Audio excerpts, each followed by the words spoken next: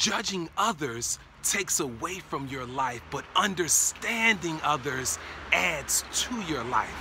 See, judgment decrease your power because it's always paired with assumptions and with negative emotions, whereas understanding increases your power because it's always paired with empathy and with a new perspective.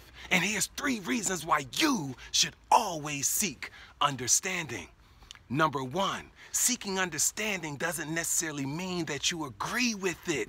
It's simply the most powerful and most appropriate approach.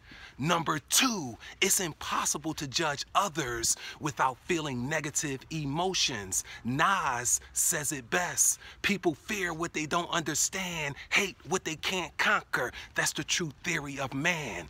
And number 3, judging others not only is arrogant, but it puts one's insecurities on display and ultimately puts you in position yourself to be judged. Hey, my friend, you were born to be great.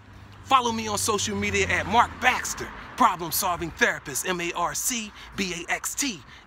And on Instagram, I'm at Mark Inspires, MarcInspires. Never forget, my friend, the great mind is the mind that can simplify all things. So get out here on this beautiful Saturday afternoon, spread love, no excuses, and no judgment. Besides, who has the right to judge but God? Stay in your lane, own your lane, be accountable for your lane, and keep driving.